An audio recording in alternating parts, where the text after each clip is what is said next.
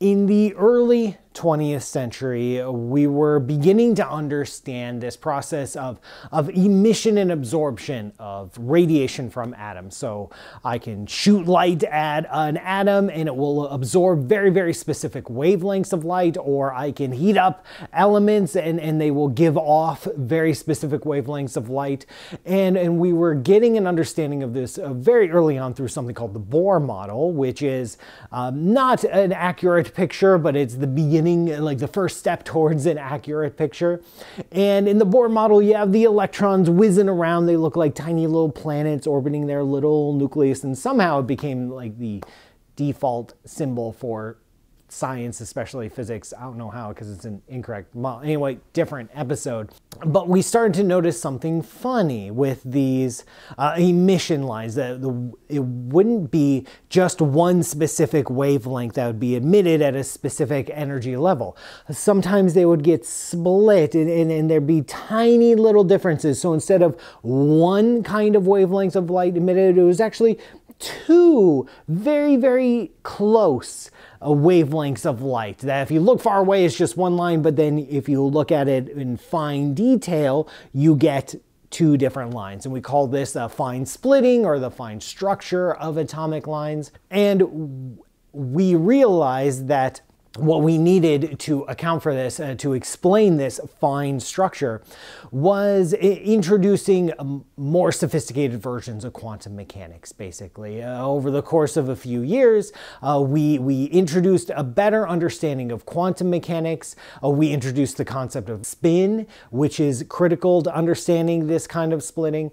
And in the equations, as we were starting to understand the relationship between charged particles and electromagnetic radiation, a constant appeared.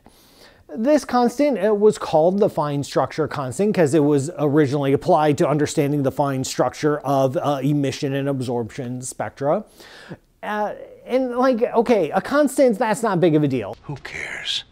There are constants everywhere in nature, and pretty much any time you're trying to describe any sort of physical situation whatsoever, some sort of constant shows up, some sort of number that describes how strong an effect is, or how frequent an effect is, or just whatever.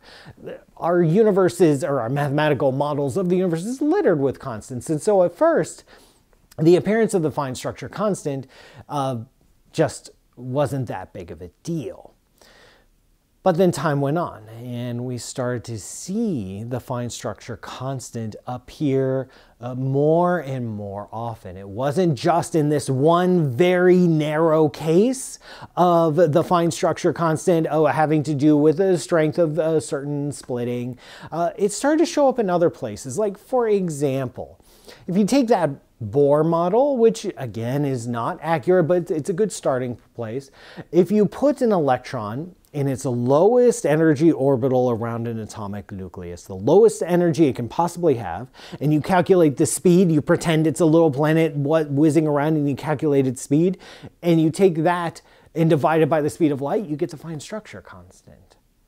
Or take two electrons, put them a certain distance apart, and then you calculate the energy you would need to overcome their electrostatic repulsion and push them together. That's a certain amount of energy.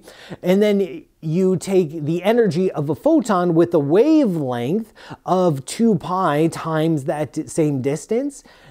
You take the ratio and you get the fine structure constant. If you take the energy of an electron in its lowest energy orbital in an atomic nucleus, in hydrogen, and you compare that to its rest mass energy as provided by special relativity, E equals mc squared, all that, you get the fine structure constant squared.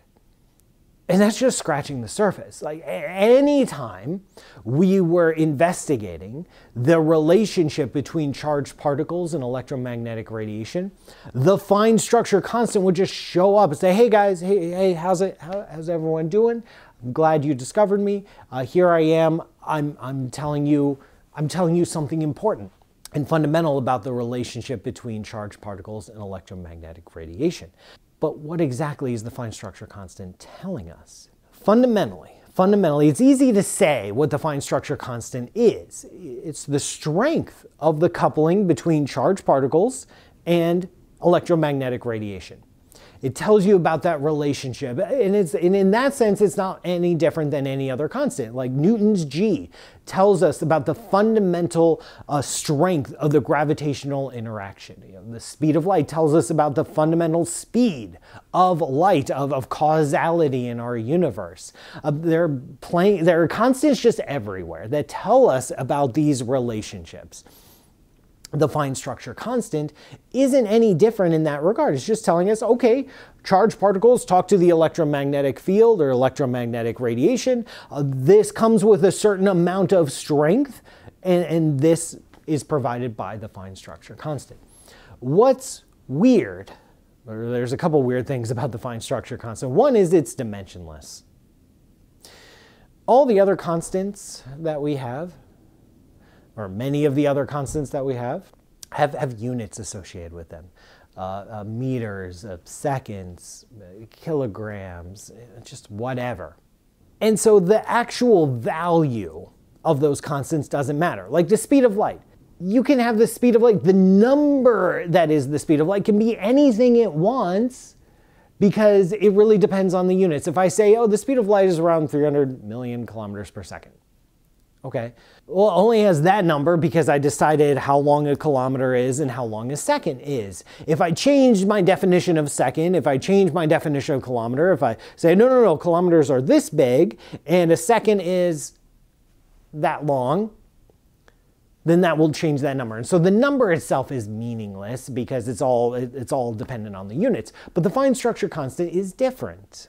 The fine structure constant is unitless, it's dimensionless. And this suggests that the number itself has importance, that it has meaning, because it doesn't come from our standardization of the universe. It just appears. And the value of the fine structure constant, originally when we were studying this in the early 20th century, we thought it had exactly the value 1 divided by 137. 1 over 137, like 0.08, blah, blah, blah, blah, blah. 137, that seems like such an odd number. I mean, it's literally an odd number, but I mean, like, of all the numbers it could possibly be for this constant of coupling between electromagnetic radiation and charged particles, why this number? Why 137? Why not 24? Why not 2 pi?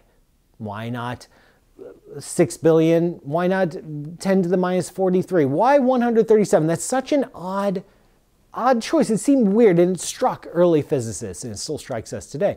And they became obsessed with, or many scientists became obsessed with trying to understand this number because it didn't depend on units. It was just like the fine structure constant just showed up and said, I am 1 over 137. Where does that come from? Sir Arthur Eddington, the famous physicist who tested relativity, brilliant scientist, he convinced himself that the number of protons in the universe was 137 times 2 to the power of 256.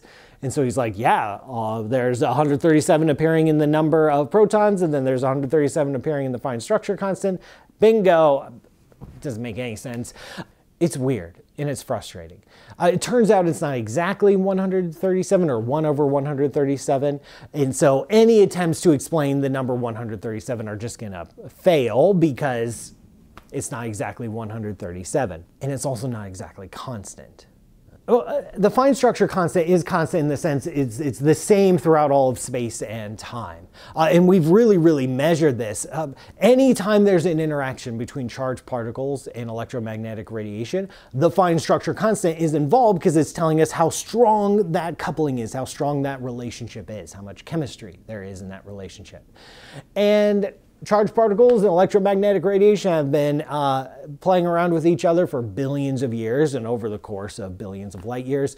So we can measure like polarization to distant light sources across the universe. We can look at the cosmic microwave background. We can look at all sorts of things. And as far as we can tell, the fine structure constant is the same throughout the universe and has been throughout the history of the universe.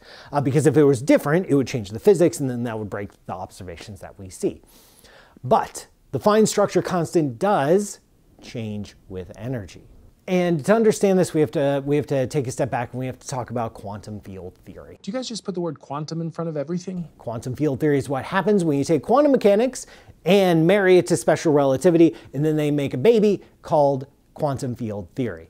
Quantum field theory replaces all of our notions of particles, bouncing around doing their thing, with fields. These fields inhabit the entire universe. They soak space and time like vinegar and olive oil soaking a nice crusty piece of bread. In all these fields, there's one field for every kind of entity. So there's the electromagnetic field. There is an electron field. There is a top quark field. There is a tau neutrino field. There's a field for everybody. It's like Oprah here. You get a field, and you get a field, and you get a field. And all these fields interact with each other. What we see as particles are just local excitations or vibrations of the field. So a photon is just a piece of the electromagnetic field. An electron is just a piece of the electron field. And all these fields talk to each other. And the fine structure constant, of course, appears here because it's telling us how strongly the charge in, say, the electron field, how strongly it connects to the electromagnetic field. How strong is that relationship? The annoying thing about quantum field theory is that all fields participate in all interactions. If I have, say, an electron bouncing off of a photon, the picture is much more complicated than that because the other fields get to participate in that reaction. They get to be a part of it in a very, very subtle way. At low energies, we can largely ignore that and we can just talk about electron, photon, what is their interaction like, what is the fine structure constant. But at high energies, other fields participate in the interaction. It's not just an electron and a photon meeting.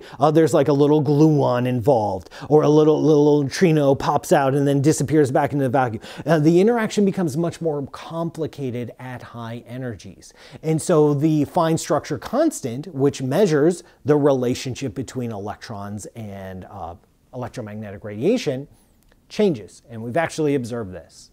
We've actually measured it. At high energies, the fine structure constant has a different value than it does at low energies. And so we say the fine structure constant runs. It changes its value with energy. I'm pretty tired. We don't know where it's running to. We don't know its ultimate value. We don't know. We don't have a theory of unified physics. We don't know what happens to the nature of forces and interactions at the very highest energy scales. So we don't know what the fine structure constant will look like at the ultimate highest energies. And, well, we basically have no explanation for the fine structure constant. The constant appears in our equations, whether we're studying the splitting of spectral lines or we're looking at the quantum field theory interactions of electrons and electromagnetic radiation. The constant appears, but the value doesn't. The constant shows up and says, yes, there is a strength, a relationship here between these fields. But we don't know what that number is without measuring it. We have to go out into the world and perform experiments and then plug the answer back in.